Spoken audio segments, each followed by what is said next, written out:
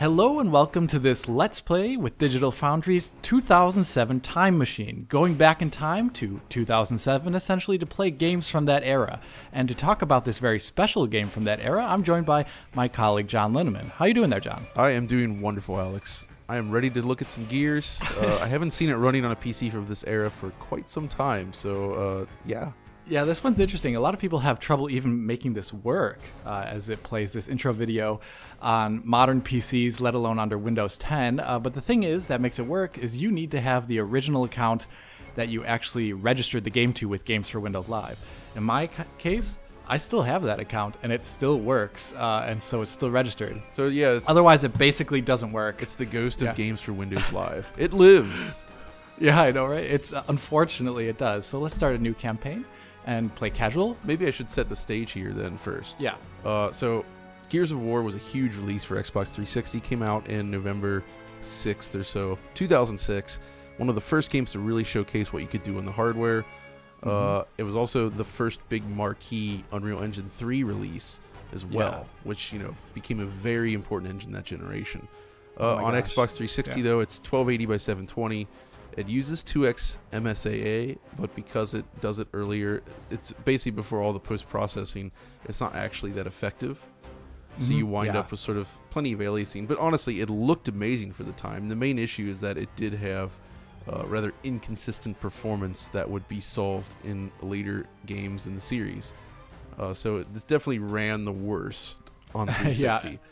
And then the release on PC came about kind of on E-Day the next year in 2007. And as we're seeing here on an 8800 GT, Q6600, 8 gigabytes of DDR2 at 800 megahertz, all on a 7200 RPM HDD, we're getting some pretty sweet performance here. This is the highest in-game settings possible with...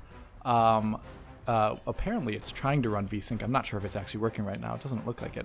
At 1600 by 900 under DX10, because this game offered a DX10 mode, which allowed you to use MSAA much like the Xbox 360 version. That's right. And it's running pretty okay. There's some slight oddness though with the frame time occasionally. It looks like it's dipping a little bit. I think we're seeing that common Unreal Engine stutter that we saw in a lot of PC games there. That was quite an issue actually early on in the lifetime of Unreal Engine 3. A lot of PC games especially exhibited this in ways that wasn't really common on the console side. Like the 360 version had slowdown in other areas. It was more like GPU issues typically, but it didn't really have stuttering per se. But on the PC, you could be running at a super high frame rate, but as you move between areas, since it used streaming to allow these large levels, you would get lots of stuttering. And that's something that kind of persisted for a while with UE3 games. Yeah, totally.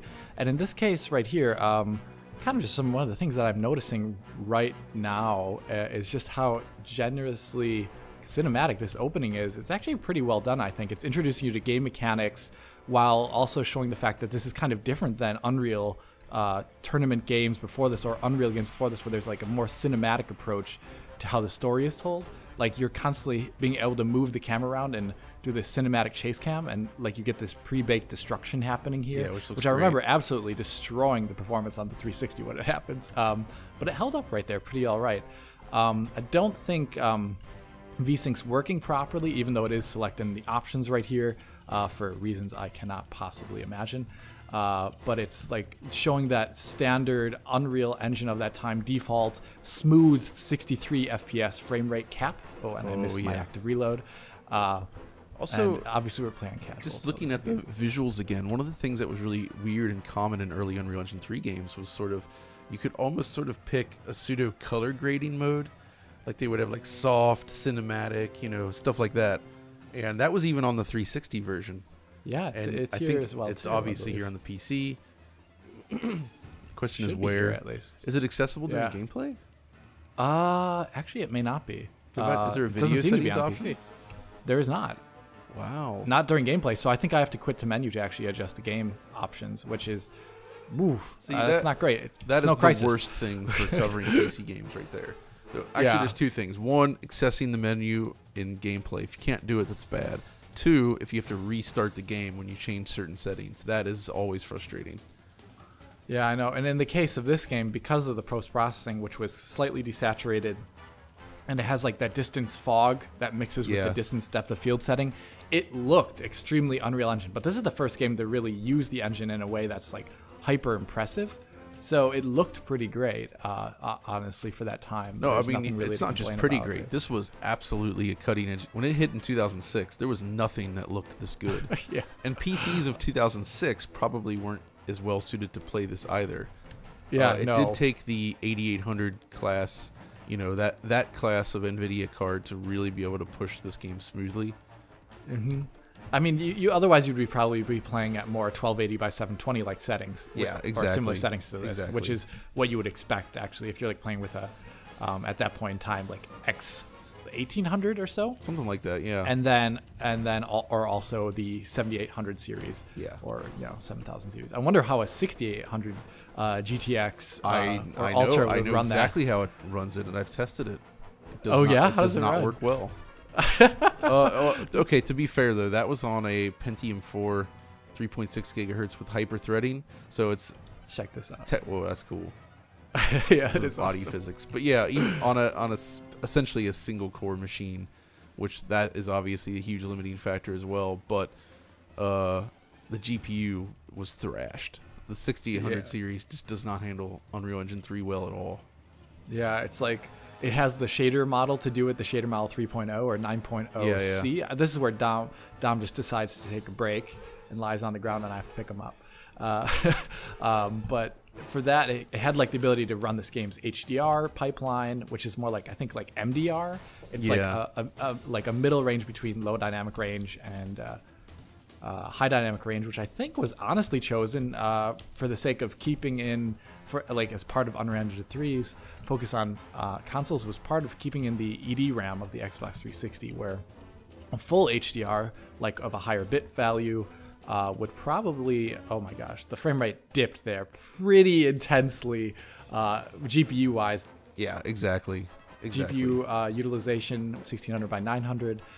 It's pretty high. I'm getting really great CPU utilization though across the board. Like, it's obviously Windows is probably doing a bit of scheduling here, but it's much less single-threaded looking in the gameplay here than say Crysis is. And I think it's important to keep in mind then that the PC you're using is very high end for that day, right? Oh yeah, this is cream of the crop essentially. The fact that you're still, you're pretty much maxing out the game, but you're still at 1600 by 900. And the performance is not locked. It's not perfect. And you can see the GPU utilization is quite high most of the time, right? So. Oh, yeah. It's like, especially in these scenes, I'm curious how the next level will run. I've only really run through this part of the game right now beforehand, and it's a little bit stuttery. The point here is that, again, we've talked about this before, but people have this idea that, you should be able to get any new PC game, and if you have the right hardware, you can just max it out and it will be flawless. Oh, no, Jesus. And it was not like that. It really was not. And this is even a console port, which you would expect to do that. But no, back then, like even with console ports, you were not just going to be loading this up on high-end PCs and getting perfect performance. That's just not how it was. Wow, that really hurt the performance here. Not getting full GPU utilization, and we're dipping below. It's that pre-calc destruction maybe and all the animation work. I would imagine that's what I'd imagine it is. That's probably less than multi-threaded. So, man, going through that sequence, I really like that introduction. The old Games for Windows trophy. But the introduction's great because it's quick, because there is some exposition. You get an idea of what's happening, but they get you into the gameplay really quickly, and there's not a lot of downtime. This right here is actually probably the most downtime in the game. Yep. This little helicopter bit. After this, like there's tons of gameplay and very little exposition. You're just constantly going through. I mean, what Gears did is Half-Life styled, where most of the actual dialogue and gameplay storytelling beyond the game's combat was told in a way where you're kind of like walking and like radio talking or talking with people around you.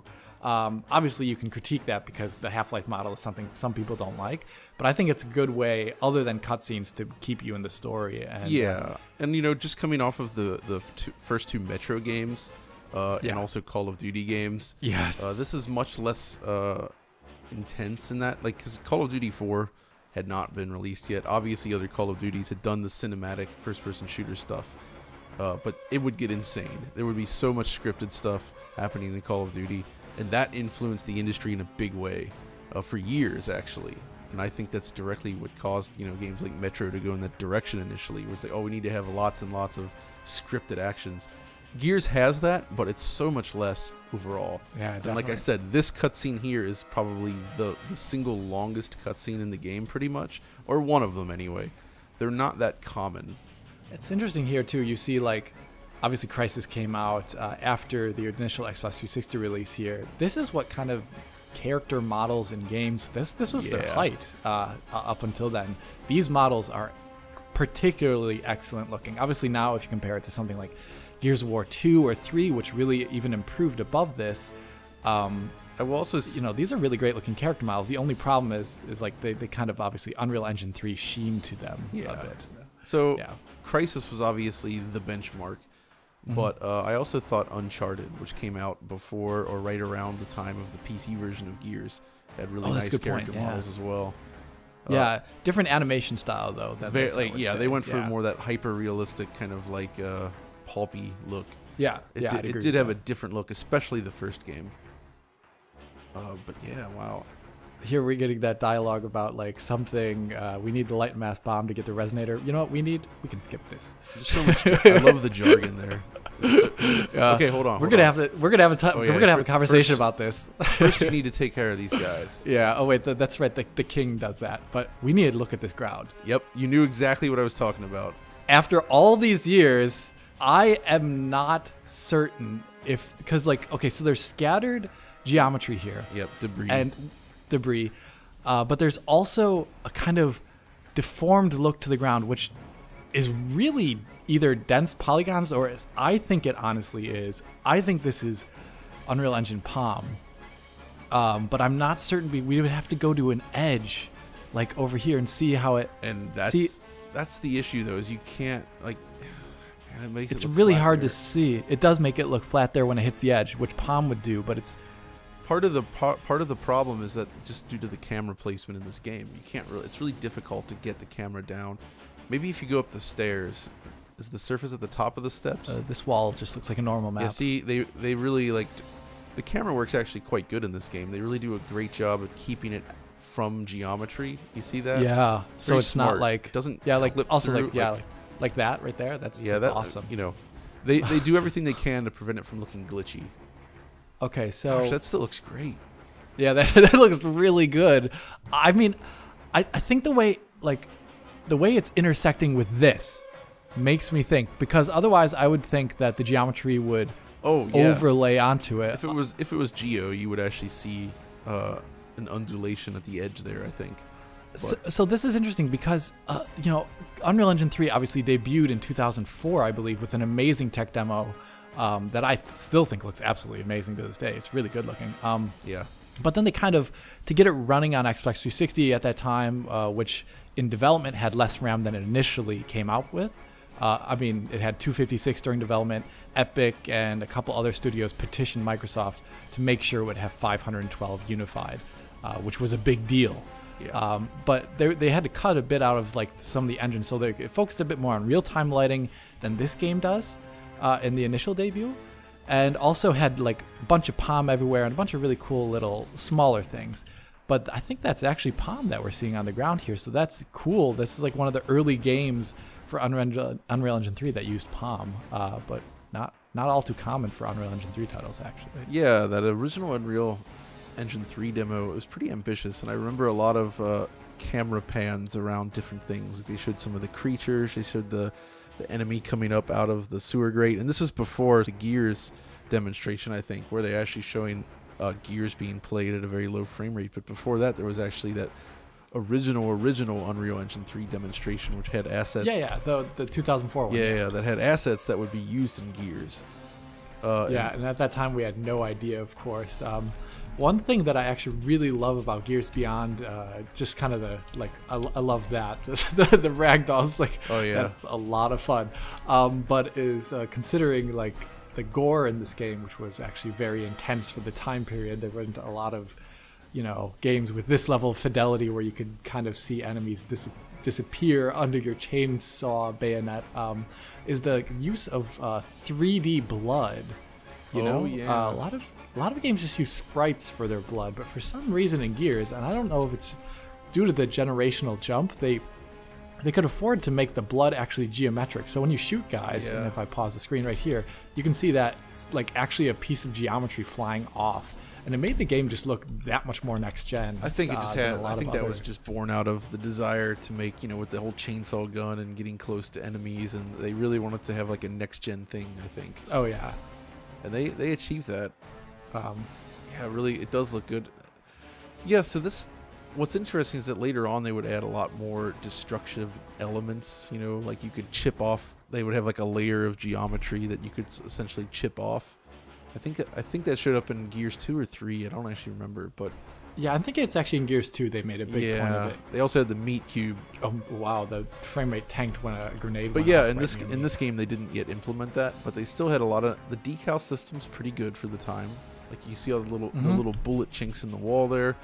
So it really does give a sense of, you know, there being some destruction. We already saw earlier the sort of the scripted destruction, which was relatively new for the time, actually. That concept of sort of like pre-baking, pre-calculating the destruction and like playing it back, essentially. Yeah. Most of the things were like just like animations, handmade in editor. Usually, like you think about like the Source days and stuff like that. A lot of that kind of thing. Which is great for things that aren't really interactive, but they happen within the game environment.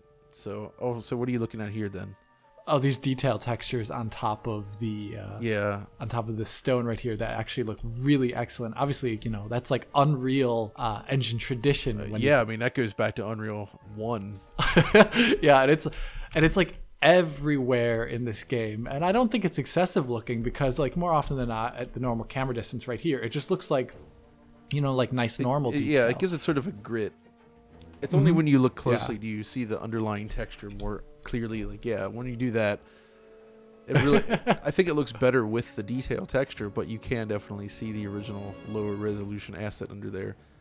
Now, one thing that we're talking about, like lower resolution assets, if I recall, I think the PC version may be different, but the original Xbox 360 version of Gears, before this one, the Lancer model was like one of the few models before they shipped it that they never ended up updating.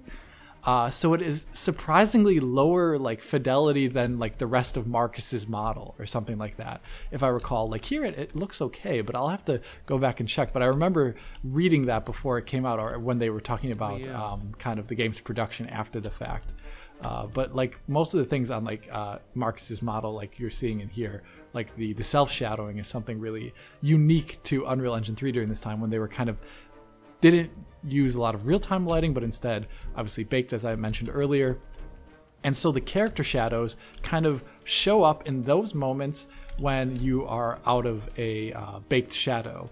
And when they do, they kind of like morph around. You can see it on the ground here. So like the shadow will technically move around even though it's not in shadow. Let me try and do it right here. Yeah, you can see it like right there. The shadow moves. Yep, that's right. It's it's a little awkward looking, and I remember even at the time thinking, like, when I wasn't really knowing how it was working, because, you know, real-time shadows from Shadow Mouse were pretty rare in games. It's just because like they didn't really have any solution to like mix real-time and baked lights. And baked lighting, like they would do in Gears 3, though. Gears 3 does it in a much better way, where you can barely tell that you're moving in and out of. Well, again, I mean, this is still in the era before, you know, the rise of things like ambient occlusion, where they were, you know, developers were figuring out how to solve things like contact shadows and more, you know, ambient lighting. So, I mean, this was like one step up from, say, the Doom 3 era. Yeah, it is. Everything was very starkly lit. But I think, you know, their color choices really worked well with this aesthetic. And I think one of the reasons a lot of games from this generation went for this sort of grayish brown, kind of washed out look is that early on when they started introducing normal maps into everything, you know, if you had bright colors and like harsh lighting, it ended up just looking kind of bad. Yeah, you know what I mean? Like before the materials themselves were more natural and realistic, like just applying normal maps added detail, but you know, when you started to combine everything together, that's where that look that people kind of describe as plasticky wet sort of originates from. So this feels like a transition period, but it was really quite striking for the time. Speaking of scripted destruction, I'm pretty sure when the emergence hole opens up here, you should be able to see that falling into it or something like that. Yep. Yeah. Pretty good, actually. They did a nice job with the production and the animation work. Actually, I really like the there's no muzzle flash shadows, but the muzzle flashes, like the orange glow that they gave those dynamic lights. It looks really nice. You know, it's funny. There's a trailer for this game that came out before it was released, where it showed off for the first time, I think, of like Marcus chainsawing an enemy. Yeah. And that in that trailer, they actually had muzzle flash shadows. I know. I mean, I think that just goes along with what they were trying to do with Unreal Engine early on.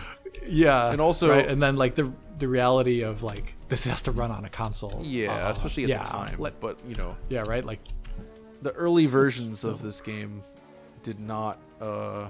When they first showed it at trade shows, it ran pretty poorly. But I mean, let's be honest here. It's not like today where the 360 was some like super low power box compared to the masterful PC. Nope. The PC was really not that far ahead. Like, yes, it was. Like this is right when you were starting to see PC hardware really push beyond what the 360 could do. Yeah, like at the time of release, like the Xbox 360's GPU was so much more advanced than those that you could find on PC. Maybe they had similar amount of like raw performance, I think, if you were to like do it at the time, but the advanced feature set of the Xbox 360's GPU just made it so much better for these next gen games on average. I think that's the last time that we have ever seen that. Yeah, it honestly, really is. The Xbox, because like PS3 obviously launched around the time of the 8800 series coming into existence. Yep. This one, wow, that motion blur looked really good there for some reason when he was moving forward. When I was actually, wait a minute, what's going on? Like when I moved the screen forward, like the velocity of characters moving next to me makes it almost look like they have per object blur. Yeah, I mean that was that they were doing some sort of like motion blur back then, like a real simple, but it's not really. Object blur. I've talked about it before on the channel, but like I remember Gears was one of the first time I liked the motion blur in it, but like when you were panning the camera while shooting, it could be like distracting on a 360 pad. Here it's okay. I mean, I'm not feeling super distracted by it. Still, okay. I mean, this was a 2006 game, and then 2007 on PC. I still think, aside from Crysis, which was really good, I think Lost Planet was the king of per object motion blur. Per object blur. Oh, it's so good. I mean, that's another one that will. It's another game that I think we should look at because it's like one of the first DX10 games on PC. Wow, these cutscenes are pretty rough on the GPU. I'm seeing frame drops here, 30 FPS because it's dropping. Interestingly, the gameplay is not V-synced with the V-sync option on, yet the cutscenes are. That is interesting.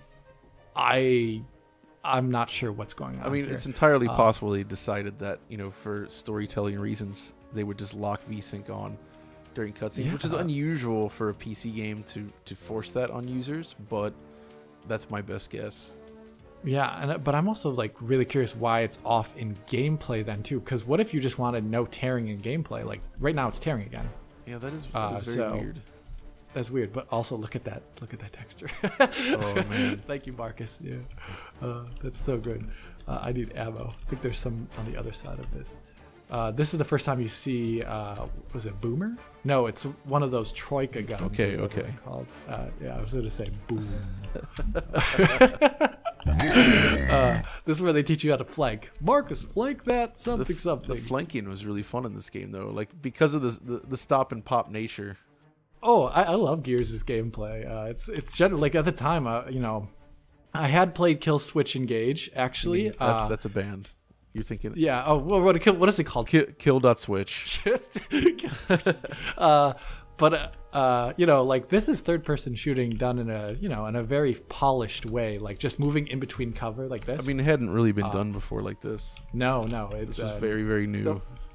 And the ability to kind of do this too, and then of course blind firing, which I just loved at the time. Yep. I always love it when games have blind fire. But this is kind of funny. This is this pre-ambient occlusion. I know. It's what do we do in shadows kind of thing. And like you would take it for granted nowadays, but this is how much games looked if they were out of, you know, out of the sunlight. This is what it usually looked like.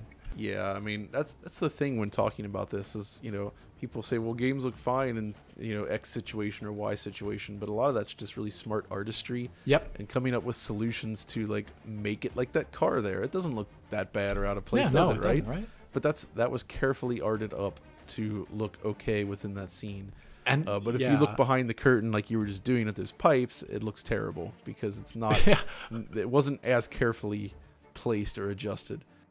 Yeah, and this is, you know, at the time, all this lighting is baked, so an artist will have to put this car in, and if you actually look at the Unreal Engine 3 editor that was used in this game, they have almost no concept of what the lighting will look like on it until they bake it out. It is fun to think back. So, I mean, this is 2006 this game came out, and this was like 3 years after Unreal Tournament 2003 or so, I guess. You mean UT2K4? No, or UT2K3. That's what you Remember, mean. Oh, sorry. there's both, remember. Okay. Yeah. But specifically, that was the game where Epic introduced sort of static mesh map design. Yes. So this was only 3 years out from this. Like the idea of using static meshes to create your levels in this way was still relatively new at the time. Mm-hmm. And by that, you know, for those listening that aren't familiar or don't recall, that's essentially, in the past, games like Quake were built using BSP brushes, which is like essentially like dynamically resizable, like sort of geometry chunks that you could create and build in the editor. Mm-hmm. Where these static meshes are created in an external program, they're modeled and textured and everything.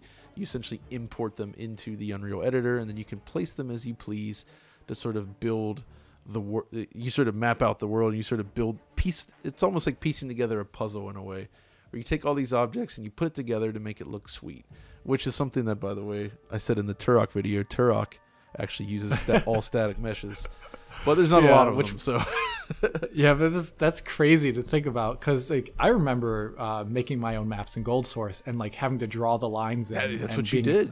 How painful it was. Oh, this obviously, so tedious. Yeah, like obviously there's the advantage of this is the detail you can achieve usually is much higher than using. I guess the point I'm getting to is that you know, this was the next generation of consoles and, you know, new PC stuff, so they were actually able to really push what you could do with geometry counts on individual meshes to a new level. Yeah. And so you combine that with, so you have these much higher polygon sort of like static meshes that they use to build the world.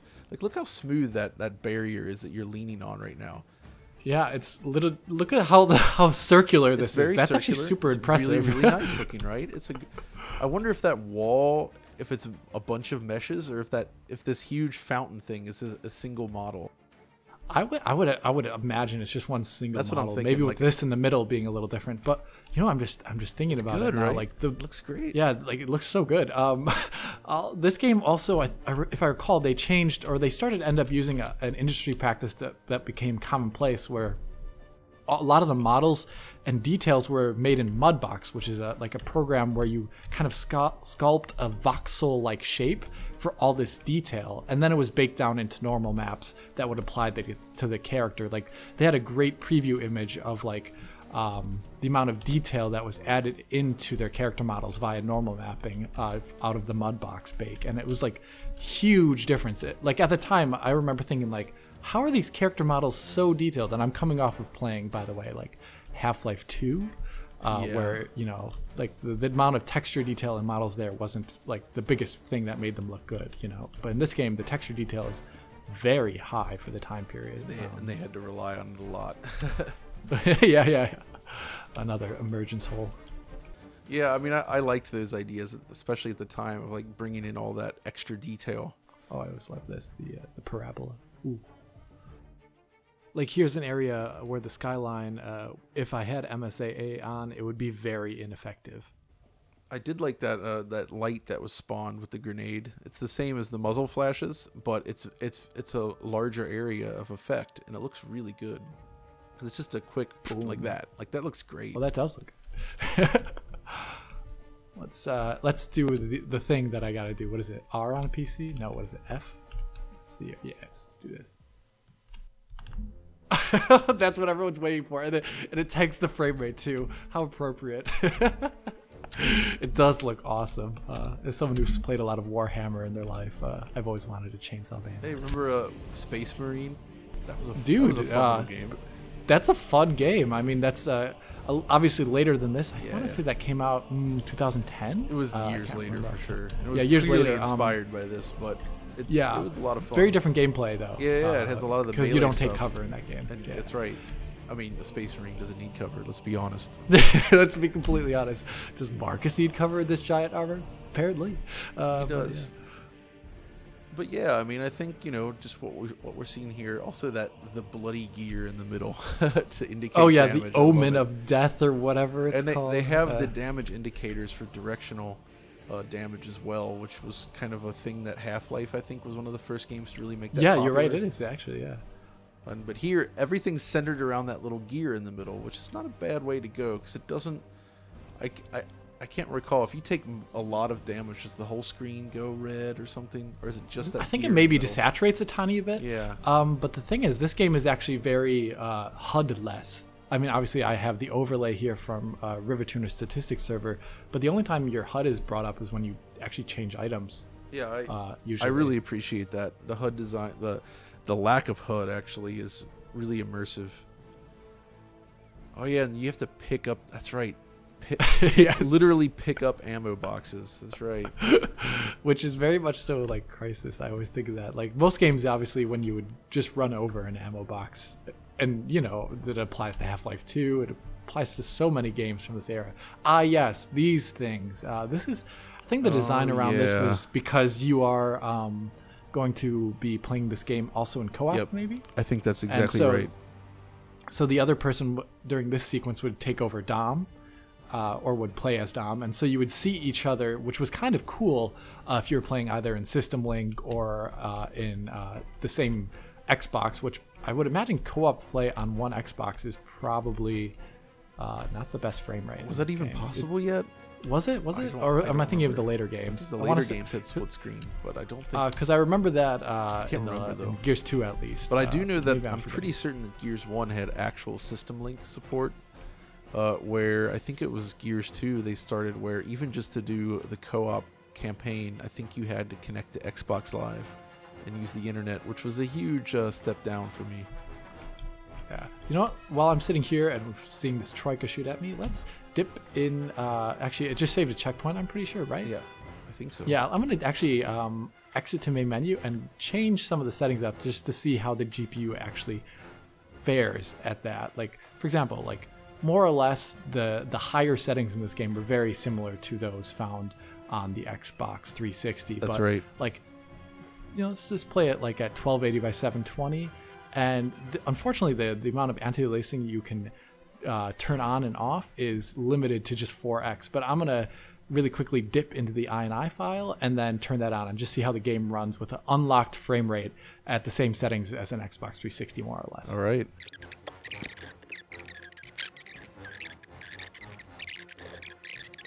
So yeah, here in the Gears INI file, you can see I'm going to change, I'm pretty sure, max multi-samples from 1 to 2 will make it pretty much exactly like the Xbox 360 version, and we shall go back into game. All right, let's give it a shot. Oh wait, I gotta find that other variable for smooth frame rate. It's called something like smooth, smooth frame rate. Yeah, let me just go to the PC Gaming Wiki. Good old PC Gaming Wiki. I love the PC Gaming Wiki. It's very useful.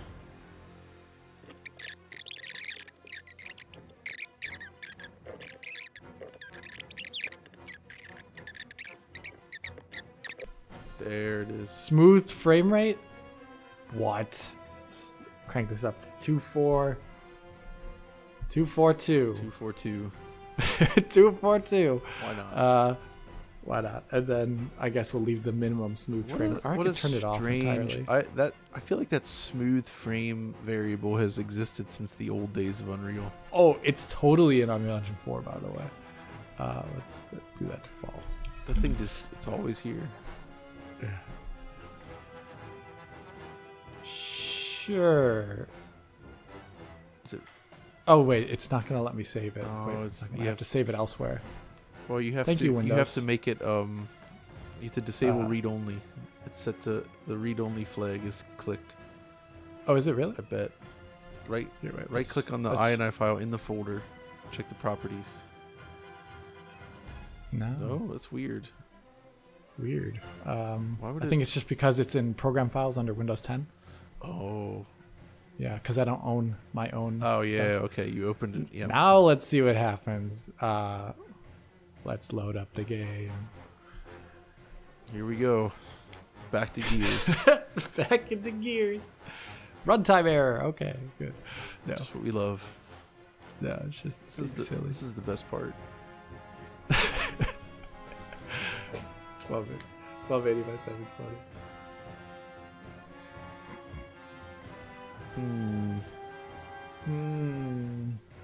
That runtime error. Is it actually loading the game now? I'm not certain. Thank you, Windows. No, it's not loading the game. Nope, it has crashed. That runtime error was in fact A real legitimate. runtime error. Uh-oh. Oh, son of What a! does it say? What does it say? I can't even read it. It's too blurry. The on application my is to terminate in an unusual way. end. Uh-oh. So Maybe it it's didn't because like I the changed- INI change, Okay, well, which is unusual. let's redo that again. False. 242. Let's just leave it at the same as it was, 62, and just leave smoothing. That to doesn't whatever make it's sense though. called. This is crap.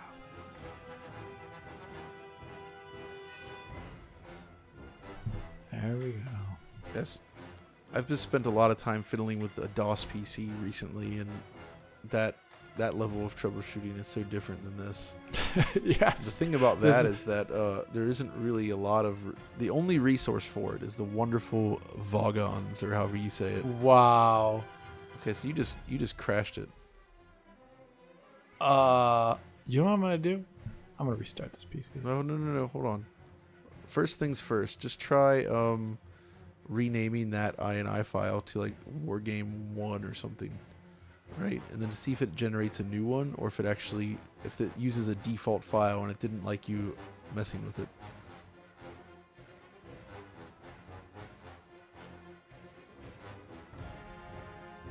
But I don't know if it's going to generate a new one. No, it's still crashing. Well, what should we do? Let me literally just restart, and if it doesn't work, then I'll just be like, well, that happened. Welcome to Because PC Gaming. I didn't change. I literally didn't change anything. This is great though. This is going to be a fun part of the video actually. I'm just gonna restart.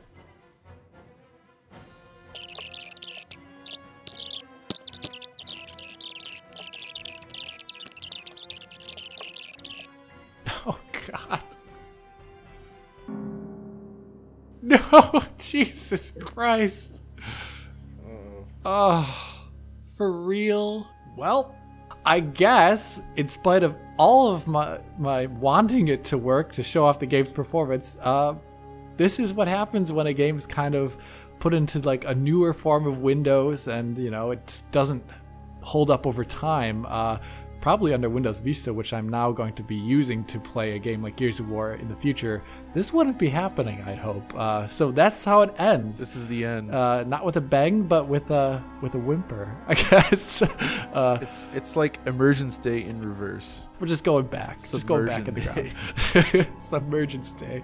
But John, thank you for joining me on this wily, zany adventure of playing Gears of War on a era, typical PC. It was good fun and talking about Unreal Engine 3 with you. And I hope you, in spite of this kind of tepid ending, enjoyed this video for what it is. And if you did enjoy it, hit that like button and subscribe to the channel. If you're already a subscriber, please consider hitting that little bell in the corner to be informed as soon as Digital Foundry posts a video. If you want to talk to John or myself about Gears of War, Windows Vista, and how Windows 10 apparently can't run Gears of War that well, write a comment below or follow John and myself on Twitter.